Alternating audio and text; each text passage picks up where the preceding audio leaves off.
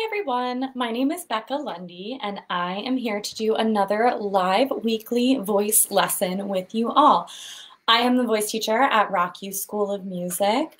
We are accepting new clients for private one-on-one instruction. So if you like what you learn here and you're interested in learning more, you can always reach out to us via Facebook or via email through our website and we can get you set up with a one-on-one voice lesson.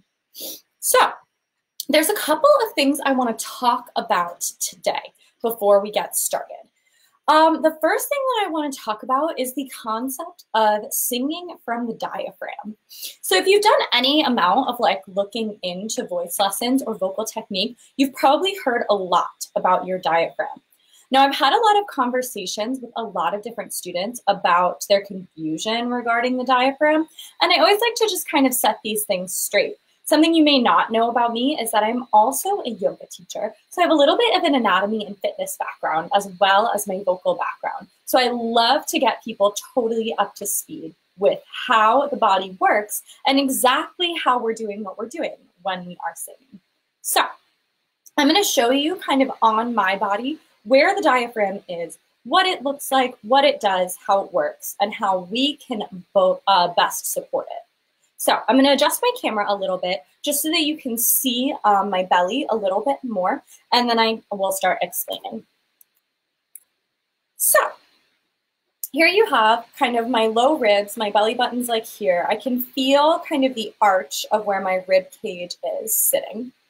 The diaphragm is a sheet of muscle that attaches to the inside of the rib cage. It's kind of shaped like a jellyfish. So I always, when I'm demonstrating it, I kind of like to show my hands as if they were my diaphragm. So when we are sitting with the diaphragm at neutral, so this would be like if I have just exhaled, my diaphragm is lifted and it makes this little arch shape. So when we inhale, we move the belly out, the internal organs get compressed slightly, and the diaphragm presses down. So the diaphragm kind of flattens and begins to take up a little bit more space. As the diaphragm pulls down, kind of extending the belly a little bit by pressing some of the internal organs slightly out of the way, we're drawing air into our lungs because we're creating negative pressure. So when we inhale, diaphragm pulls down, and that's what pulls the air into our lungs. So that's how we take our big inhale. And that's part of why it's so important for us to allow our belly to expand completely when we're taking our inhale, because we really want to let that diaphragm descend as much as it wants to so that the lungs can expand as much as they want to. When we exhale, the diaphragm returns to neutral, finding this little arch shape. As the lungs empty, the diaphragm kind of returns to its original position. So the reason why this is important is because we actually can't control what our diaphragm is doing at any given moment. The diaphragm is an involuntary muscle, like the heart, meaning we can't decide what it's doing. But also, similar to the heart, we can kind of take steps in order to support the diaphragm really well. So for example, if you're having a day where you're very anxious and maybe your heart is racing, you can do things like deep breathing exercises. It won't directly slow down your heart rate, but it will kind of create an environment where your heart can rest a little more. Same deal with the diaphragm. We can't directly control exactly what it's doing, but we can create a situation where the diaphragm can do what we would like it to do a little bit more effectively. So this is what I'm getting at when I've been talking about making sure that we're keeping the shoulders out of the equation when we're breathing, and especially making sure that we're expanding the belly and the side body when we take our big inhales. Making sure the belly comes out, making sure the side body expands a little bit. You might even feel a little bit of expansion in your low back. And then as we exhale, also using those low belly muscles to push the air out, which helps to support as the diaphragm begins to return to its neutral position. So when you hear a singing teacher talking about support, this is what they mean. This is what they're referring to, is using our muscles in our core and our belly to help support what our diaphragm needs to do naturally when we're breathing. So I hope that that was helpful. And I want to start our lesson just like I normally do by having us take 3 deep inhales and hiss out those inhales as long as you can on a nice, long, relaxed. So as you're working with these big inhale breaths, I want you to pay attention to what's going on with the belly, feeling big expansion on our inhales, and then really feeling those belly muscles working to press that air out. So let's go ahead and take 3 big inhales with long hiss exhales. Go ahead, take your first inhale. And then let's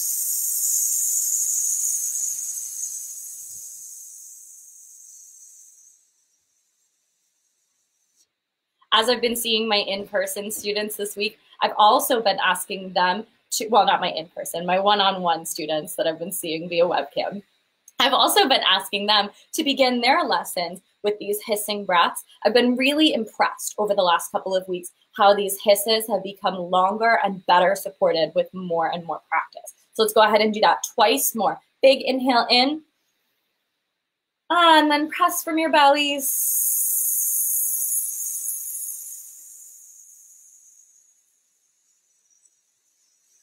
Last one, big inhale in, and then press from your bellies.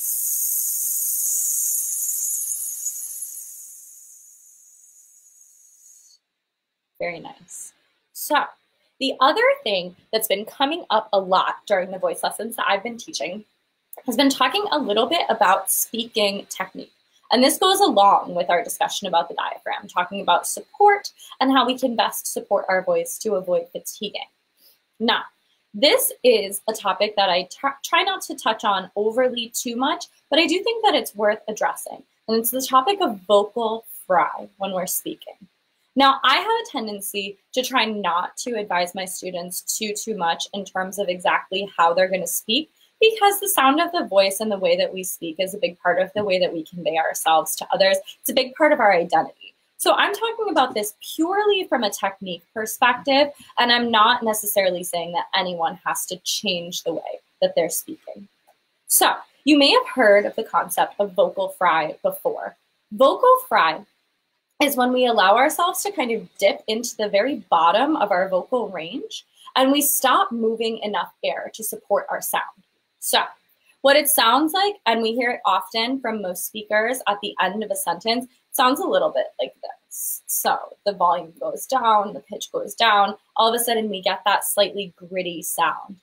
This is a problem just because it can be fatiguing. When we hear vocal fry, what we're doing is we're pushing our sound entirely from our larynx, and we're not using enough air to support the sound. So that's why it can be a problem. The vocal fry has a very easy fix. However, all we have to do is move a little more air when we're speaking and occasionally speak just a tiny bit higher within our vocal register. So, vocal fry can be a problem if you do it consistently. If you're like me and you're a teacher, you speak all day, that's when it can start to be an issue. However, sometimes when we're working on voice exercises, I'll ask or recommend that you speak an exercise before you sing it.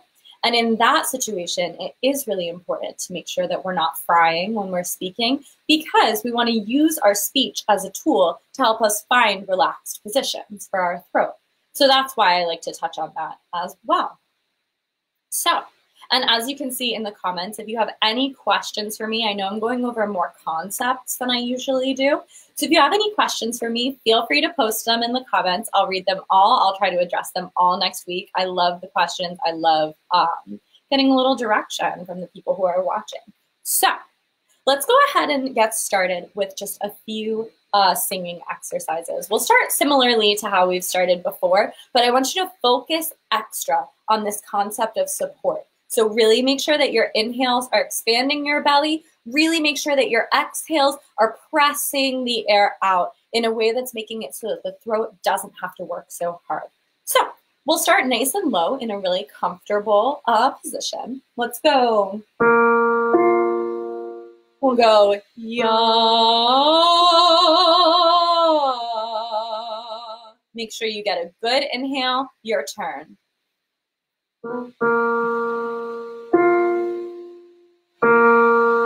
We're coming up, big inhale.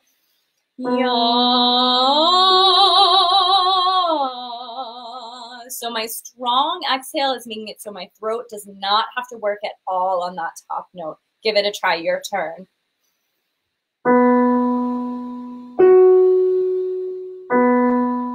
Let's continue coming up using the support of the breath to make it so our throat doesn't have to feel like it's working.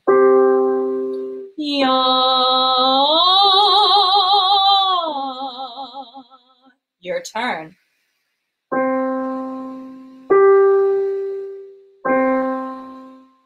Now, I sometimes like to sing with a hand on my belly, and I recommend that you try it too. It's not necessarily actually going to do very much in terms of your support, but it will remind you where those muscles are and how to engage them. So that can be a really useful tool for the body. Let's keep coming up.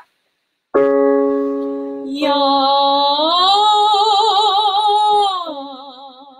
Remember your yawn space and your relaxed tongue. Your turn.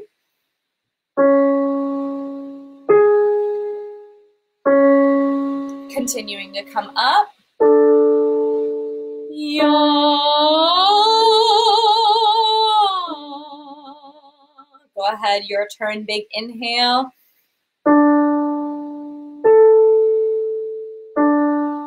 going to continue coming up. Yawn.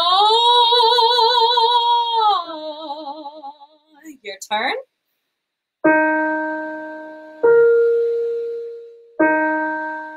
Keep going. Oops, I'm not a pianist. Big inhale. Your turn.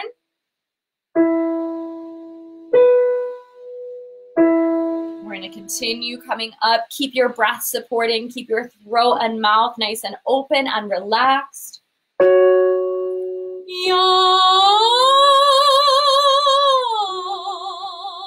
Totally yawny, open space in the back. Very relaxed throat, just like we're speaking nice and gently. Your turn. Big inhale.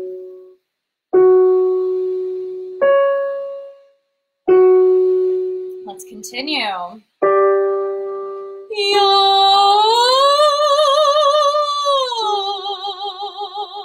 Keep that tongue just super relaxed, sitting in the bottom of your mouth, doing nothing. Inhale.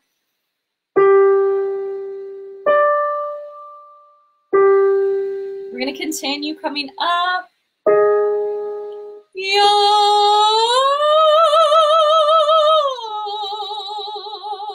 So as we get higher, try to make sure that you're not spreading your vowel, making a smile shape. Instead, we're letting the lips round just a little, keeping that vowel nice and warm and relaxed.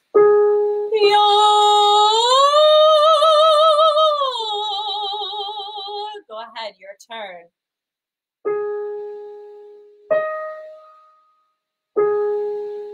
Let's come up for 2 more. Big inhale.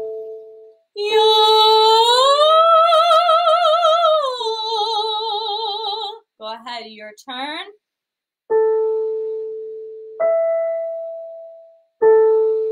We're going to do 1 more. So I know it's tempting up on these high notes to push, to get tense, to struggle. Let your breath do all the work for you. And if you allow it to, I promise it will. 1 more, nice and high.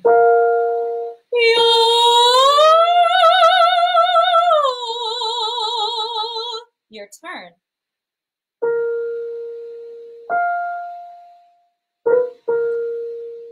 Excellent.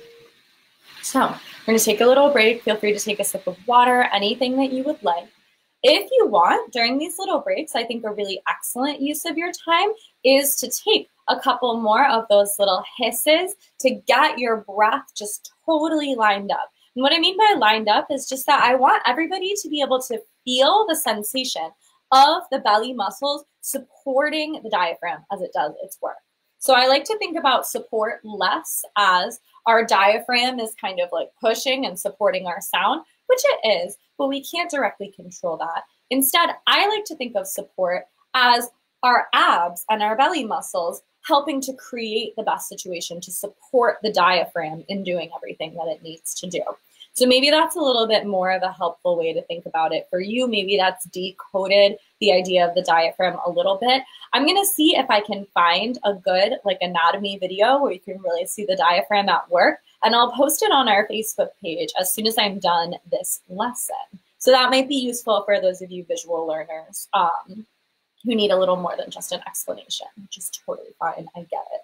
So let's keep going. I wanna do something newish. Let's do nice and low, nice and easy. We're gonna do another onset exercise. We've spoken about this a little before. I wanna do e, e, e, e, e. So, the biggest and most important thing about our onset is that we don't want it to be too tense with a glottal stop. E, E. You can hear how that's a little bit tense and a little bit fatiguing, so I'm actually not going to do it anymore. Or on the other end of things, sometimes we get a breathy onset, which sounds like an H. E, he, he. Instead, we want our sound to start right at the same time that our breath starts. Sometimes I ask people to imagine that there's a Y in front of that E vowel. E, e, e, e, e. So go ahead, give it a shot. Imagine the Y in front of that E vowel. Keep everything relaxed and really let the breath dictate when the sound starts and stops. Let's go ahead. I'll demo one more time and then I will tell you what to sing. E, e, e, e, e. Go ahead, your turn. Big breath in.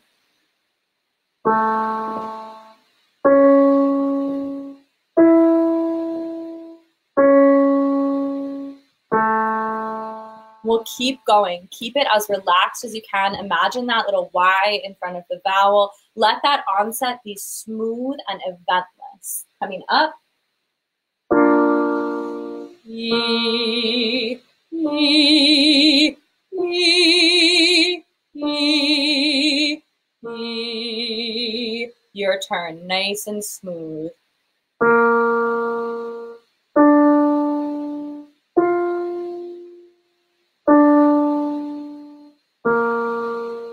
Let's keep coming up. E, e, e, e, e. Your turn. Nice big slow breath.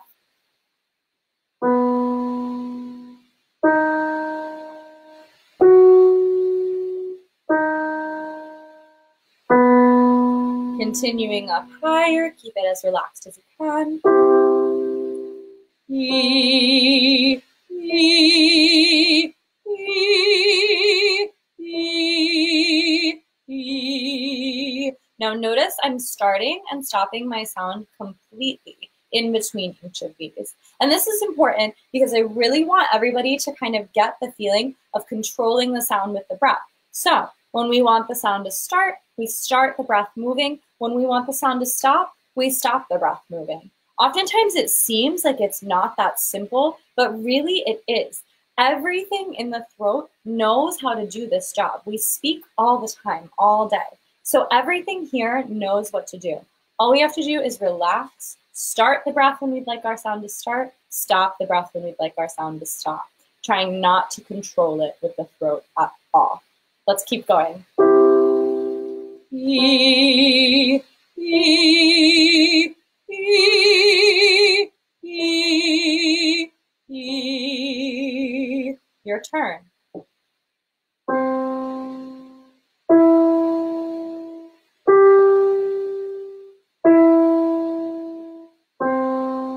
Let's keep going, coming up a little higher. E, e, e, e, e. Notice I'm dropping my jaw a little. Go ahead.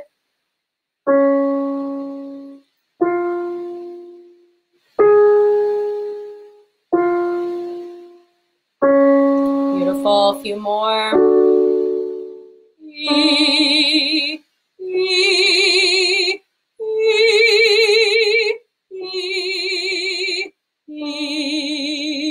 Your turn.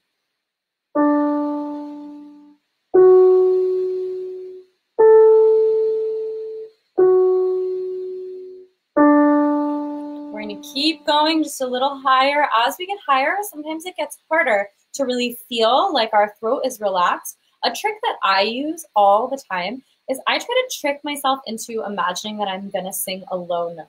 So I know that that sounds kind of weird, but when we sing a low note or when we speak in a relaxed place in our voice, the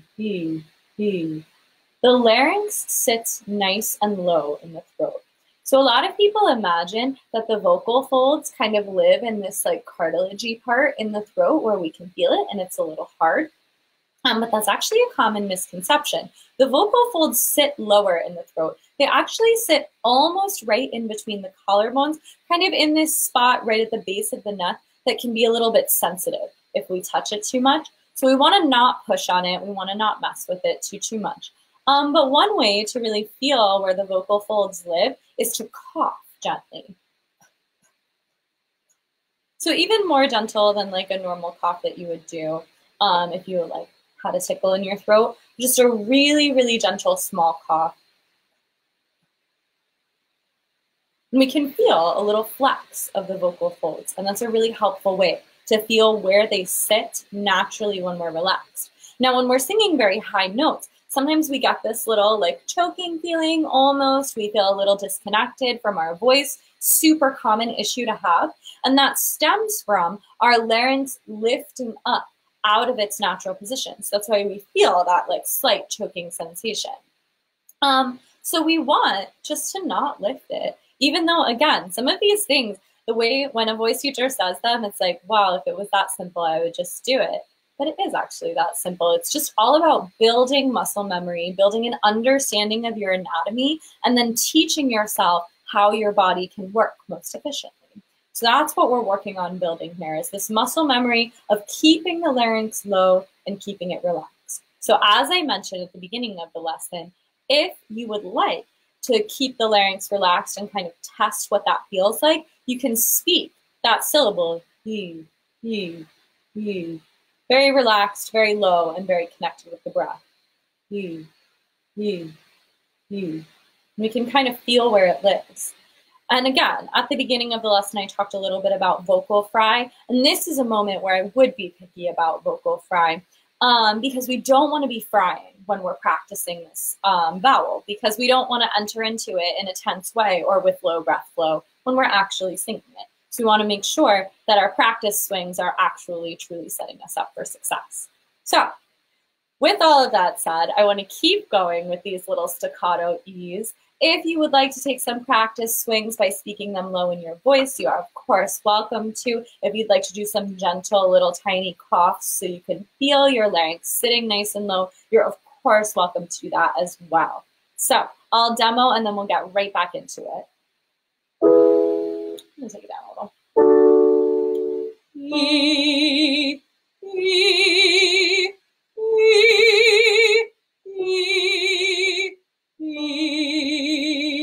Your turn. Big inhale.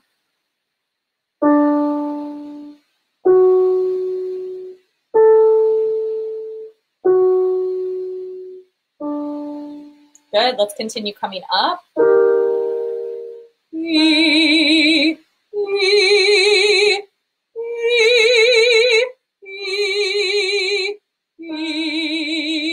Go ahead. Nice big inhale.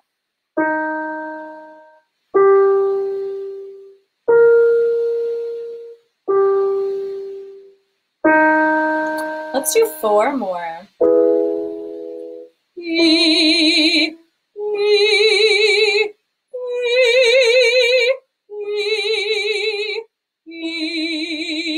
Go ahead, your turn.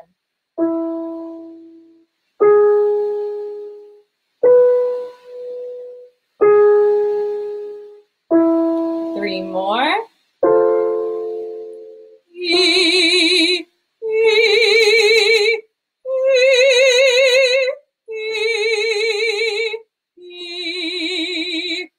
ahead, your turn, big inhale.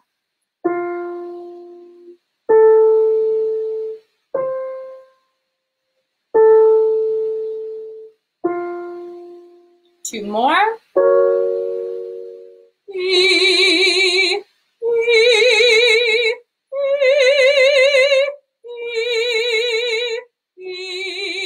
Drop your jaw on that top one, your turn.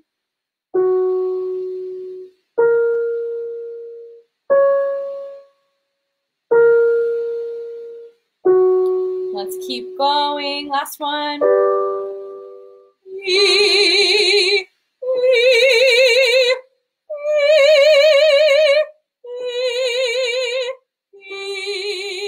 Go ahead, your turn. Big breath in.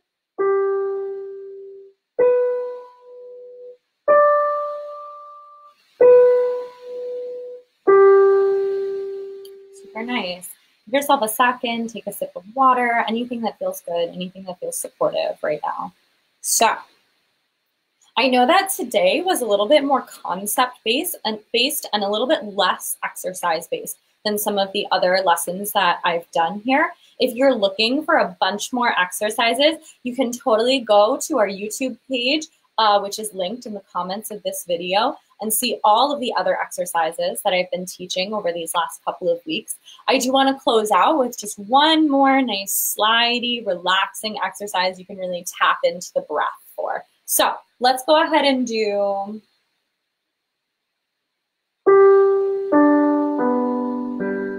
nice and easy, big breath in.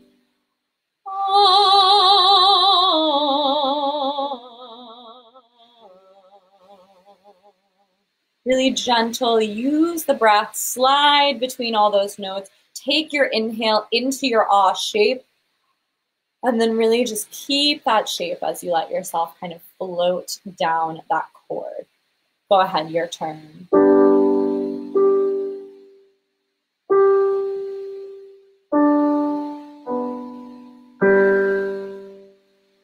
Let's come up.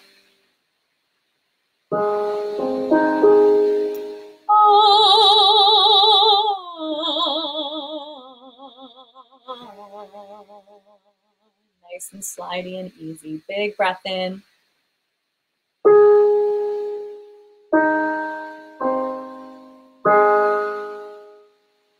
Let's keep going.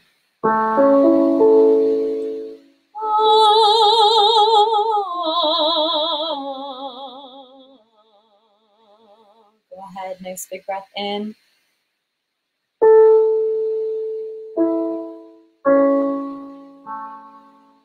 Continuing for a couple more. Nice big breath in.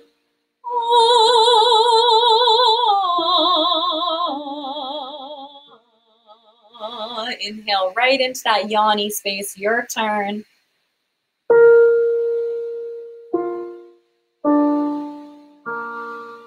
Let's do two more.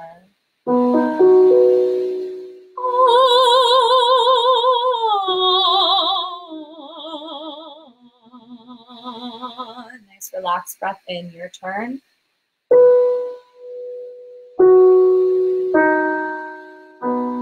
All right, y'all, last one.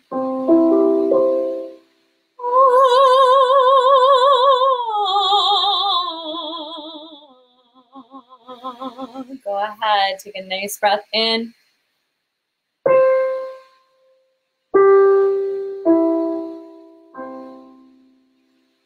Excellent.